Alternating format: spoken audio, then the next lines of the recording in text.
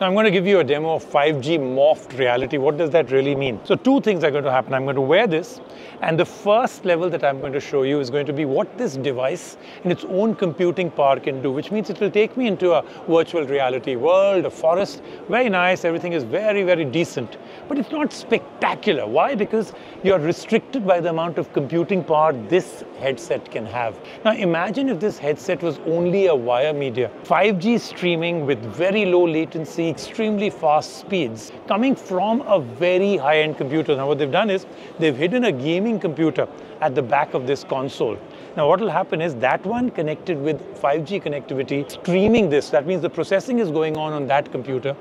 I'll press a button, you'll see my blue hand. You're seeing now what exactly happens when the streaming is coming from a computing device where it's taken all that processing power onto the computer, and whatever are the results are being streamed onto this. This is quite a demo. Imagine this, you're in a Microsoft Teams meeting, three of you.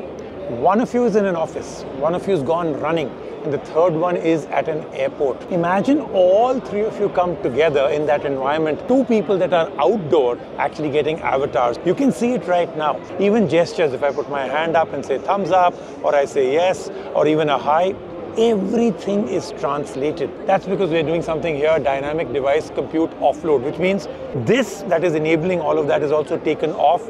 Ericsson's 5G network can take that entire computing, put it on a cloud. I'm seeing an avatar right now. If I look at that person and another person walks by, now I can relate to people because they're all around me rather than only looking at people on screen, right?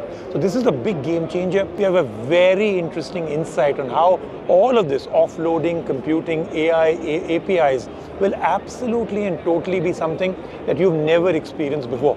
When they said 5G will really live up to expectations and surpass them, this is a great example. So one of the biggest things that's happening, you know that 5G AI is like almost the perfect soulmates, right?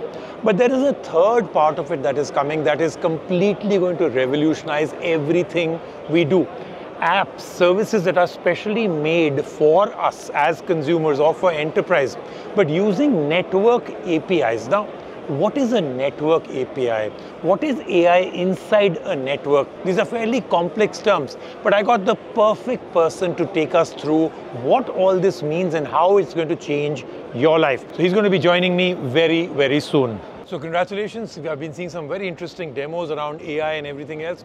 But you know, I want to start off with the part that I'm most intrigued by. What is AI in a network? So when we talk about AI in the telecom network, I think the first question to maybe ask is why AI in the telecom network? Let's start with the why, right?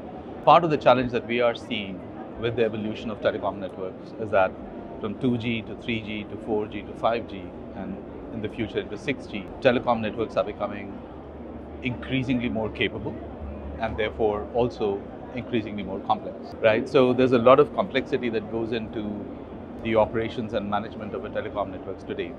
And that is getting to a point where it is becoming very difficult to manage this network using just human capabilities. Okay.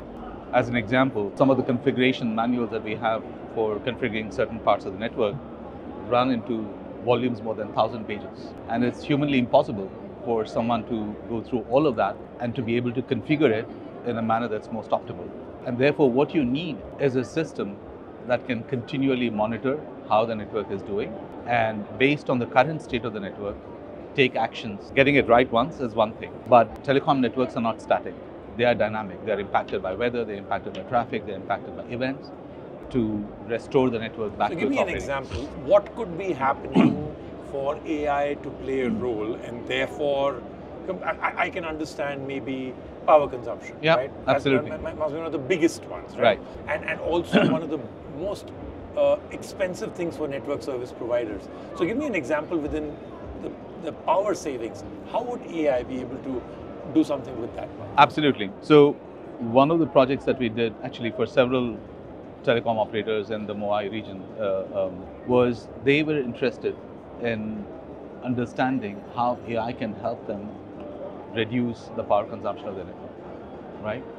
And until now, what we had was best practices based on human knowledge, right? So We understand certain thresholds can be programmed into the network, where if you see the network operating above or below a threshold, certain rules will apply, right? And the problem with this, as with a lot of other things when it comes to telecom, is that static thresholds only get you so far, right? As I said, the network is not static, it's continually changing. So now comes an AI and says, okay, let's not worry about static thresholds. I will monitor what's happening in the network, right? And when I see the network load increasing, I will switch on the behavior to a more sort of capacity optimized way of functioning. And when I see that the network load is dropping or other parameters are indicating that it is sort of getting into a quiet mode, then I will configure it so that the network sort of goes into a sleep mode, right? And the ability to do this not as a pre-configured static way, but as a dynamic way, responding to what's happening to the network at that point in time, that's the role of AI. So let's get down to the part which again I find needs a lot of explanation for people. It's one of the most exciting places for me. But again, a lot of people don't really understand what is network APIs and all of these other things, because it seems to be this big explosion, and especially the kind of investments that Ericsson is making into it. So explain to me what network APIs are. How does it affect the normal enterprise or normal consumer? If you look at telecom networks, right, traditionally they have been fairly closed networks, right? Standards driven, fairly closed. And that served its purpose in a very good way, because that made telecom networks very interoperable, because they were all compliant to standards.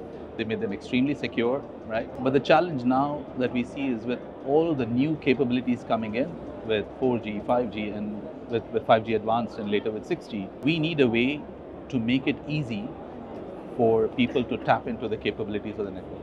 And that hasn't happened so far, because you and I cannot really access a telecom network today. So the question then was, how do we make what we see as a huge asset, network as a platform, is how we're looking at right now. How do we shift the thinking from network as just a connectivity bit pipe to network as a platform that will enable developers and others to write applications using the capabilities of the network. So if you had a very capable developer and you ask him or her to write a piece of code that took advantage of something in your network, the first question they would ask is, well, how do I access your network? How do I access this capability? All this looks wonderful that you talk about 5G, low latency, ultra high bandwidth, etc. But how do I as a developer gain access to this, right?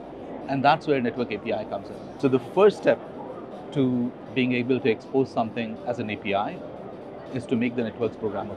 But what we're talking about with network APIs is to make the network programmable on the fly. You, me, enterprises, businesses, anybody, if they have access to the API, they can write applications that take advantage of those APIs and make those capabilities available to the end user. And I think once the capabilities of the network are actually exposed and made available, then our belief, our premise here is that the innovation of the developers will take over, and then we will see new kinds of applications coming in that we haven't even thought about. And for an API to be truly usable, to be truly powerful, it has to be global. The same API should work here as it works in the US or Japan, right? And that's why Ericsson has formed this new company, right? Where it's brought in all of these leading telecom operators so that we can actually have an aggregation layer, right? That takes in all of these APIs and makes... And therefore, someone that is writing a particular application or a particular service and is using an API, that becomes a global standard. It doesn't It doesn't have to keep rejigging it, saying that for different geographies. Here in Italy, it's very different from the US, from Canada, from other places, right? Okay, fantastic. You know, I'm very, very excited. Everything that you've spoken about, especially APIs, I think may well be the biggest game changer I've heard of. To truly be able to write to the true capability of a network and to be able to harness that power out, I think is just absolutely fantastic. Thank you so much for speaking with us. Thank you.